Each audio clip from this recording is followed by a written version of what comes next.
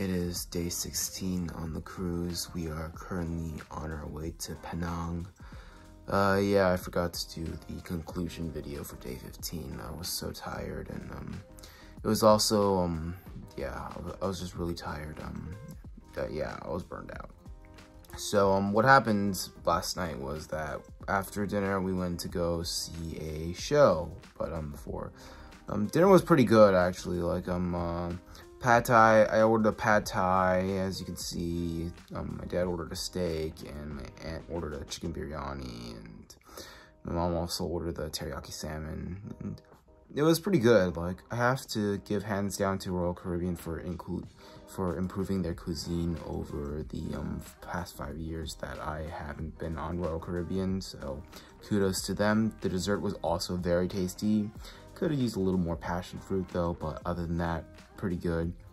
So the show was basically like this this dance thing. Like, I've seen this like in other cruises, so it was pretty decent. I don't really have any comments about it. I mean, we just went to go see the show because, you know, why not? I mean, this is a cruise ship, just lots of stuff to do. So yeah, and then after that we went back to our room and I just crashed. So yeah, today I'll be heading to Penang. We're just gonna be walking around, and then I'm hoping to do some of the cruise ship activities I wanted to do yesterday. So yeah, we'll see how it goes. Hey everyone, it's the Bodark speaking to you from 9 months into the future. So for this vlog, I decided to experiment a little with doing a voiceover instead of my usual captioning, just to make my vlogs a little more interesting. So as you can see from this clip, we are arriving in Penang, and the sun was coming up. The sunrise was really beautiful on the way to the port of Georgetown, and the weather during the morning was initially good during the beginning of the tour. You'll soon know why later. So our first destination in Penang is the Penang Bridge in Georgetown, which connects the island to the mainland. I did take a picture of the bridge, which you can sort of see off into the distance. We didn't really spend much time there, as we took some pictures and went quickly to our next destination, which is the Penang Botanical Gardens. As you can see, the clear sunny weather that was in Penang earlier is replaced with a sudden downpour in this video. Well, that's because on the way to Penang Botanical Gardens, clouds began forming, and by the time we got to our destination, a sudden thunderstorm formed right on top of the entire tour group, and we had to take shelter and wait out the storm before we could proceed with the tour. There it is.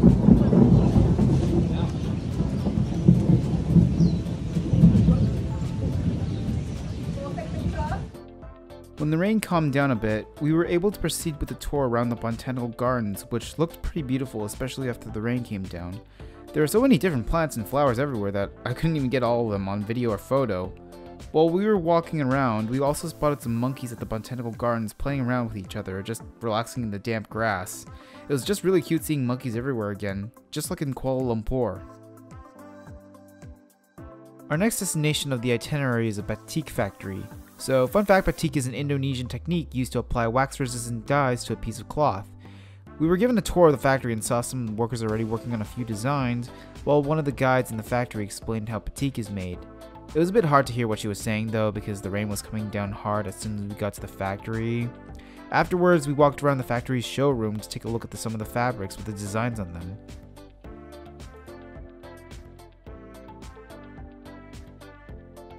Finally, our last destination of the tour is the Intopia Butterfly Farm. It was still raining, so there weren't many butterflies active, and I did get scared by one, as you can see in this next clip. Oh my god! It was flying towards me!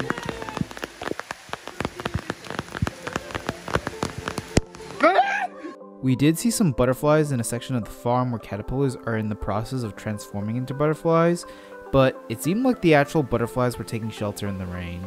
There were other exhibits not containing butterflies, but many different insects and animals that I've never seen in person before, such as tarantulas, centipedes, basically stuff I've seen online or in those animal books I read as a little kid. There was even an exhibit that talks about the science of butterflies, which I thought was pretty cool too.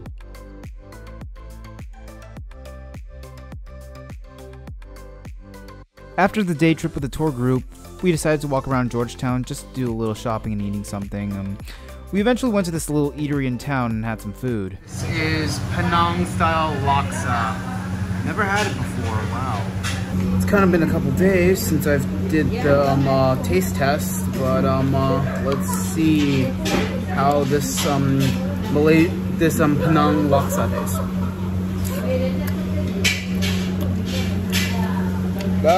Whoa. That is unlike anything I've had in terms of laksa. It is like, I think the broth is like sour, there's some spice in it. That is really good laksa. This is crazy. This here is char kway teow, which is like, I think a Chuzhou specialty. Yeah, I think I've had it before. I don't know, I don't remember, but we're gonna give it a try. Alright, trying some char kway teow. Wow. I can taste, it's got like, it's a little bit salty, not as salty, but it's kind of like, it's a little bit reminiscent of like pad thai and tau ho if it was mixed together. And like that egg is really like, the egg also makes a difference. It's really savory. I don't know how to describe it, but it's just really good. Yeah, essentially high tau ho fun. By the time we got back to the ship, it was getting dark and we were all feeling hungry despite us getting some food in Georgetown. For some reason, we still had room in our stomachs for dinner, which you'll see shortly. Main course has arrived. Okay. I got the fish. Ma'am, sir, please enjoy. Pretty much Later on, if you want something more, just let me know. I have connection inside. pretty much everyone got like, well, except for my uncle who got like steak, and my other uncle who also got steak. Everyone pretty much ordered seafood for tonight. I wasn't able to get a video of the desserts served after the main course, but I was able to get some pictures. Dessert was a baked Alaska, banana pudding, and a chocolate cake. After dinner, we went to go check out a magic show by magician Zilwen Chu, and I gotta say some of the acts he performed were really amazing and mind-blowing. I had no idea how this guy managed to do these tricks. Therefore, in this deck of playing cards, there should be one card turn a different direction. You understand? I'll show you. Watch closely. Now, if you notice, all the cards will be facing you in one direction, except for one card, hopefully. Let's see where it is. Oh, I saw one card here. There, look. Can you see? There's one card with its red back facing you.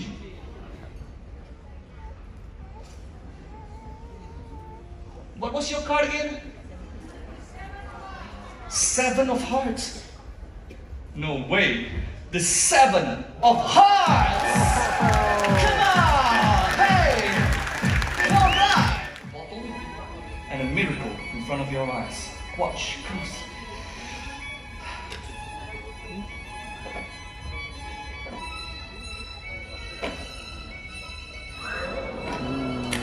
Hey!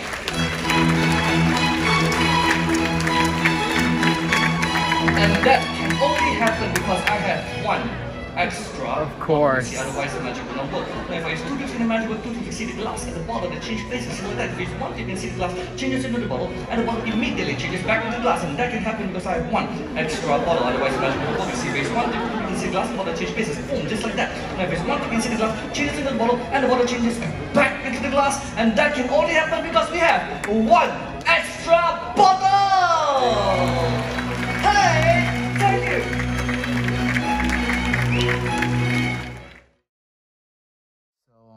We are currently back in the cabin after a long day in Penang. Penang was crazy. It was raining a lot. The thunder was so, like, it wasn't scary, surprisingly. Like, I feel like Penang was where I was able to get over my fear of thunderstorms. Like, yeah, for some of you who don't know, I do have this condition called astrophobia, which is like a fear of thunderstorms. and I guess also has to do with my like Asperger's syndrome, which makes me sensitive to like loud noises. I don't know, like it's, yeah, that's just what I think. Okay, I'm not really an expert in this subject. I just like, oh, okay, I'm getting off topic, but yeah. So, it was just a pretty crazy day, but then it got a little better afterwards when we visited the butterfly farm. Like, I thought the butterfly farm was pretty cool. Like, I got to see a bunch of, like, different, like, species of, like, butterflies, obviously, and some other insects. It was just so, it was pretty good. It was pretty cool, so yeah. Then we just went to have some local food in Penang, where I had some unique laksa and some char kway teow. I forgot, yeah, but yeah. And then so afterwards we had some dinner on the cruise ship and went to go watch a pretty sweet magic show. So yeah, tomorrow's the last day on the cruise. It's gonna be formal night, so I'm gonna be wearing a nice dress shirt and stuff, not too fancy.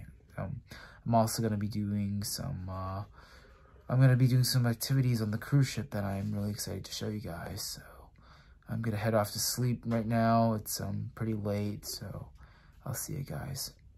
It is currently day 17.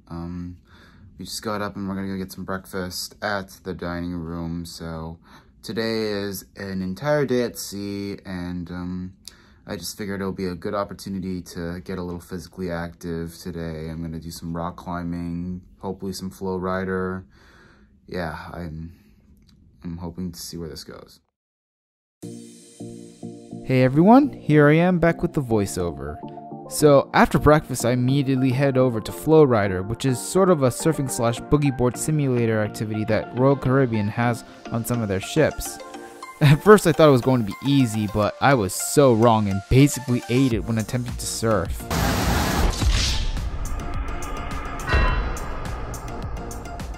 So yeah, I think surfing's probably not my thing. So I tried boogie boarding, which was a little easier, but I also ate it a bit there too, but not as badly as surfing.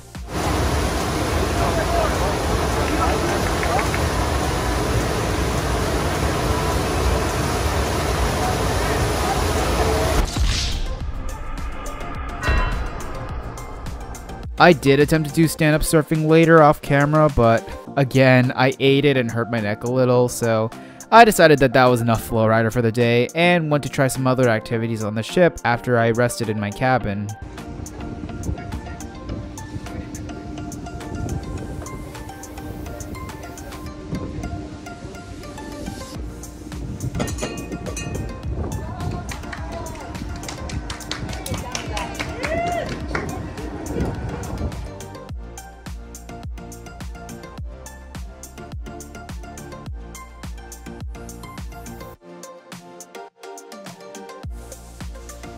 After finishing up the activities, my family and I got ready for dinner.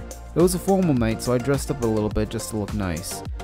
Dinner was really fantastic. I got a Mediterranean steak while some of my family members got steak or salmon. We even ordered a curry dish with rice just to try it out.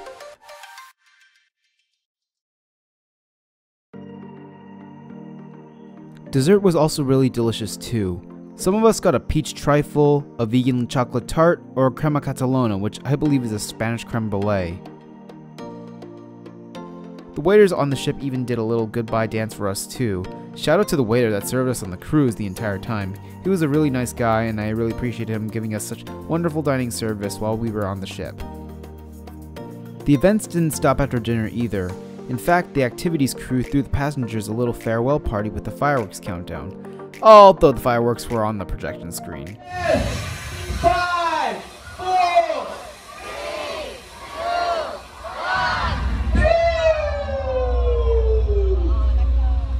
1. We're gonna rock this one, everybody.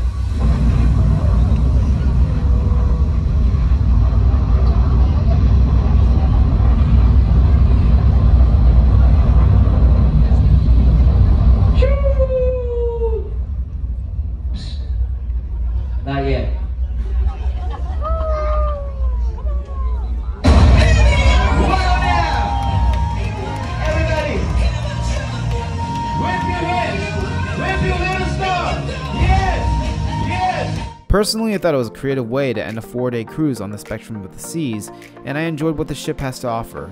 I highly recommend taking this cruise if you're looking to spend some time in Southeast Asia. Good morning everyone, it is day 18. Time to go home. Yeah, I think I forgot to do the conclusion video last night because I was so tired from the little party the cruise ship crew was putting up. Yeah, it was alright. So dinner was also pretty good for a last meal on the cruise. So right now we are getting packed up and getting ready to disembark so we can go to the airport. Yeah, and I'll see you guys later. Alright, well today is the day that I finally come home from such an amazing trip to Southeast Asia. After breakfast we finally disembarked the ship, although it took us a little while because my family got somewhat separated. We finally make it to the airport, boarding our first flight back to Taiwan. So, during my first video I didn't really show which airline I flew to Taiwan, but now all of you are going to see for yourselves. This is Starlux, a new airline spearheaded by the son of the founder of EVA. It is a relatively new airline and this plane has a lot of surprises for everyone. Starlux even gets a little creative with theming their flights, and today's flight they were going for Spider-Man Across the Spider-Verse. The seats were also super comfortable, super roomy, and overall relaxing enough for a very long flight. Currently, Starlux uses Airbus models for their fleet. Today the plane we are flying is an Airbus A350-900. Flight number JX732, which they use commonly for long-haul flights. Our flight will be a short-haul flight taking 4 hours and 50 minutes. When we reach Taoyuan International Airport, we'll be having a 3-hour layover in Taiwan before our final flight. Our plane takes off shortly and meal service begins once we were at cruising altitude. For lunch I got the prawn masala with ghee pulao, served with some fruit, a pasta salad, and a dessert, which I review here. Food has arrived. My dad's food came with Spider-Man theming. Wow.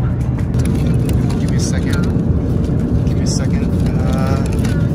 Ooh, that looks really good. Alright, I have it on the fork now. Bon appetit.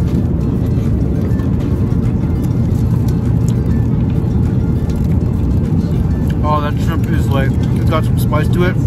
That masala sauce, also really spicy. Goes well with the basmati rice.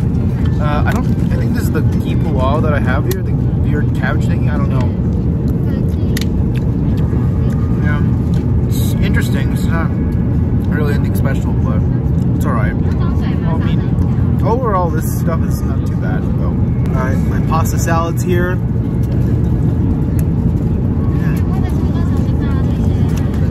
That is a really refreshing salad, that's for sure. Really tasty. Alright, so we have the dessert here. This is like some kind of mango pudding thing. Let's give it a try. Sweet. It's gelatinous. Yeah, there's like some mango flavoring in it. I don't know how to describe it, but that's a really good dessert. I like it. My dad did get the second option, which was the roasted honey garlic chicken thigh with mashed potato. I also had a taste of that too. Surprisingly, I liked it a little more than the prawn masala with ghee pulao. The chicken was really juicy and had a great taste to it, and the potatoes were buttery and soft. Either way though, Starlux's economy meals are better than any economy meal I've ever had. After the meal, I didn't really do much except watch a movie, for example, Super Mario Bros, or took a small nap. Okay, so I am currently at Taoyuan Airport after the flight. We are now waiting for our second flight back to LA, and we're just hanging around the airport since we've got 3 hours to kill, so yep, 3 more hours until I go home. Or technically it's like 12 hours, but yeah, you get what I'm saying. Alright, it is time to fly back home. We are flying on Starlux once again. This plane is the same model as the one I flew in from Singapore, an Airbus A350-900, flight number JX002. This flight will be a 12-hour and 25-minute flight all the way from Taiwan back to Los Angeles. Since this is the same plane model, I'll be skipping ahead to the food. The food was super delicious. This meal is a collaboration between Starlux and Hutong, which is a known restaurant in Taiwan. Right here I have a Hutong barbecue pork belly rice bowl, served with a salad, some fruits, and some crackers. Here's my review. Well, I'm gonna eat a little bit of salad first. Let's see how this goes.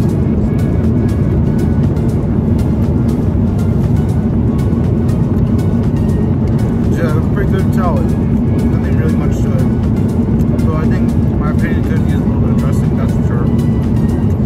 Now, on to the main course, the pork belly bowl, which I've been waiting for a while to try on this flight.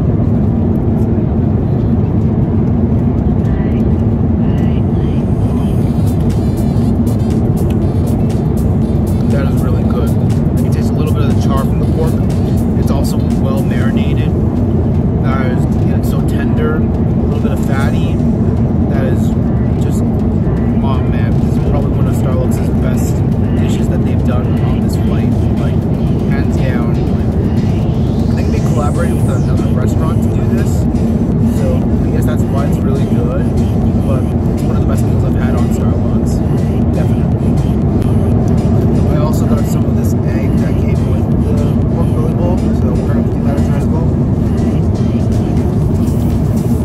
Also, it's soft and sweet, really tasty. I think it's like a play on the tamago, that like the tamago sushi that like that are like that's in Japan. So yeah, but then again, this pork belly bowl is also like has some like Japanese influence because the restaurant they specialize in doing sukiyaki, I believe. I don't know, but other than that, it's really good and delicious. Later on, we were given our final meal, which is a pork, taro, and mushroom congee, served with a pickled tofu, skin and seaweed salad, fruit, and yogurt. Alright, I got a, I think the tofu skin mushroom salad here. Let's give it a try.